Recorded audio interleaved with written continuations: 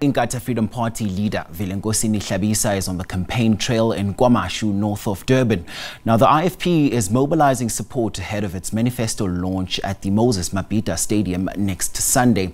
SABC News reporter Vusi Khumalo is keeping an eye on that story for us. Let's take you to him now. Vusi, thank you so much for your time. So we're starting to see more political parties tying the knots and bolts to their manifestos to get supporters. Take us through what's happening where you are now. Yes, indeed, quite a number of political parties are traveling the length and breadth of the country in attempts to woo supporters because come the 29th of May, that's the election date that has been proclaimed by the state president, Cyril Ramaphosa. Of course, the IFP in KwaZulu-Natal is also traveling all corners of the province of KwaZulu-Natal, and also yesterday we saw them in Dandi, Umzombe, that's the southern part of KwaZulu-Natal, and today they are also campaigning here in KwaMashu, which also used to be one of the strongholds of the IFP, and also there is a nearby hostel which is also one of the stronghold of the IFP here, especially in the eThekwini region. With me is the Mkhuleko Hlengwa, who is the national spokesperson for the party, who's going to take us through about the plans they do have today. We understand that, Mr. Hlengwa, you have the president of the party, Mr. Velenkosini Hlabisa, who's going to address the supporters of the IFP. What are some of the priorities that he will perhaps try to focus on as we are building up to the manifesto on Saturday, on the 10th? Good morning to you and the viewers in the mobilising studio. Well, importantly, we are activating and mobilizing for the manifesto launch on the 10th of March in Durban at the Moses Mabhida Stadium. We are going to be presenting a credible and viable alternative in terms of the solutions intervention that the IFP is going to make. Also, we are doing these visits to structures and communities of the IFP to give assurance that we are election ready as a party. It's all systems go. It is also to assess, amongst others, whether the branches are ready for elections, because they are the ones who are going to be responsible for the local campaign. Branch inauguration continues as we speak now across the country. We are, of course, also preparing to, as a party, align ourselves with the IEC timelines that have been issued this evening. The National List Committee will be meeting to prioritize the names of candidates as received from the structure. So nominations have been going on since the end of January.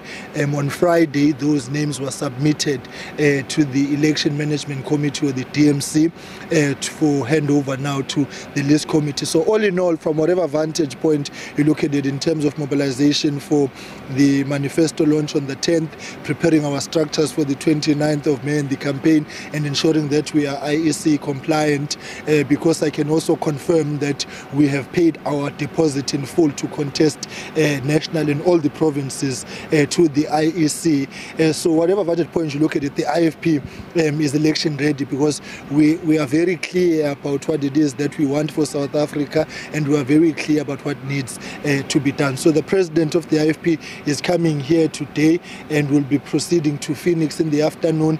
Today, he will be also joined by the IFP chairperson in KwaZulu-Natal, who's the premier candidate for this province, who will be leaving from here to Otonghat. And in the afternoon, the IFP deputy president will be at Umgababa. So we are literally painting the province white in terms of the IFP t-shirts. We're painting it IFP because we want to make sure that come the 10th of May, we fill up the Mabhida Stadium and we mobilize all the structures for the 29th of March. Are you still? Of May, rather. Yes. Are you confident that the stadium, which has got a capacity of just over 65,000, will be filled up come the come the 10th? But at a practical and realistic level, we are confident about the plans that we have as a party. We are making a clarion call to the structures that in this final week we make a push to make sure that we meet that objective. We do know that there are murmurs in certain corners of some who want to run parallel programs, who want to divert their attention away. There's a heightened sense of uktatazela that we are picking up from our opponents. But what we are confident about as the IFP is that our plans are in place. What we are making a clarion call for as the IFP is to say to our members, let us do what it is that we are coming to do at the manifesto. So let's not go to the beach. Let us not find ourselves wandering the streets of Durban. Let us go to the manifesto launch, get the message so we can disseminate it to the people. So it's an important political activity. All these other things that our opponents are trying to do that we are aware of now, and certain meetings that are taking place that we are aware of, we are saying to them that borders on a people, one, who are anti-democracy, two, it borders on people who are wanting to cause disruptions to the electoral process, but it's a confirmation of people who can feel the full presence of the IFP as we traverse the length and breadth of the country campaigning, and our message landing and resonating with people. So we are confident about the manifesto that we will be presenting on the 10th of March at the Moses Mabhida Stadium, and we are confident about our onward march to the 29th of May.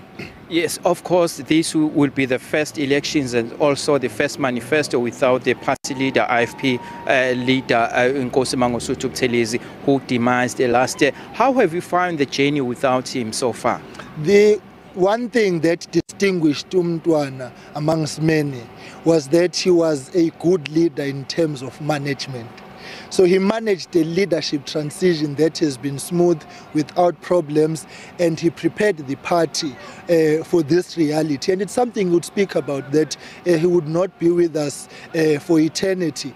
And so the smooth leadership transition has enabled the new leadership, one, to be able to take forward his life's commitment of servant leadership and work for the people, taking forward the mission and vision of the IFP. We are borrowing from his experiences. We are borrowing from his lessons and teachings. So whilst we feel his physical absence, we do feel his leadership presence amongst us. And we want to thank Prince Mangosuthu Buthelezi for ensuring the future sustainability of the IFP through a smooth leadership transition. Babu Velenkosini Hlabisa is firmly at the helm of the party and leading it in a manner that is inspiring IFP confidence, public confidence, and that is why you are seeing us continuously winning by-elections, because we are committed to ensuring that the IFP wins. I mean, here in this province of KwaZulu-Natal, the IFP has taken away 12 wards from the IFP since the last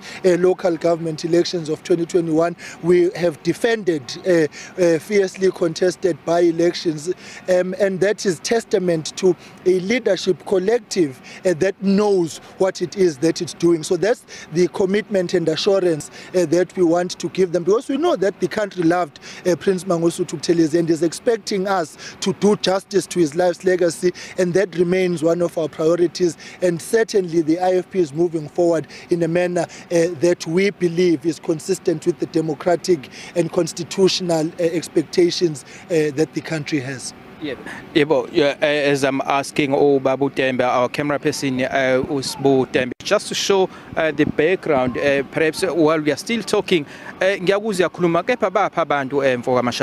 the people are on their way.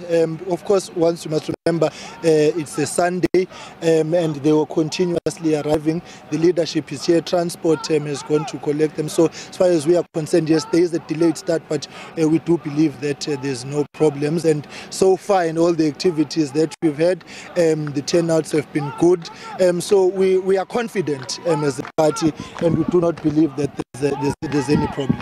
Okay, thanks a lot. Okay, thanks. That's the national spokesperson of the IFP, Mr. Mkhuleko Hlengwa. As you are seeing in your shot, Tembe is showing just a small group of supporters of the IFP clad in their traditional regalia, the white as well as a bit of red and black. These are the supporters who are, I'm told that there are quite a number of supporters who are on their way. That's according to Hlengwa. We also saw them just crisscrossing the township of KwaMashu in hostel area, going on about trying to campaign and also trying to woo more supporters to come to this venue here at KwaMashu Sports Field here in KwaMashu.